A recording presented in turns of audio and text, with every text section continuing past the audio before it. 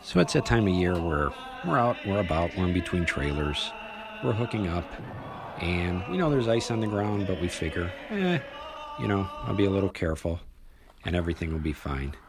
Got under control, right? Yeah, not always the case.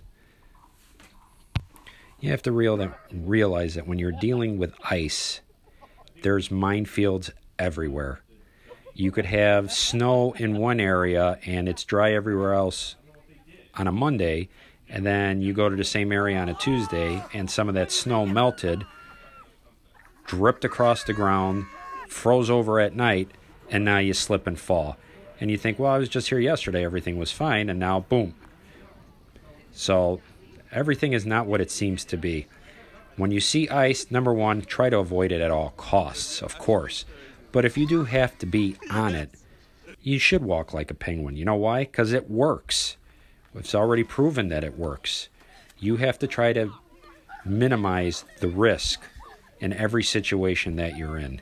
Because when you get hurt, it's you getting hurt, no one else. So take care of number one, look out for yourself, and don't assume anything. In your work area, where you're at, don't get too comfortable. Because you know what? Complacency sets in and things go bad.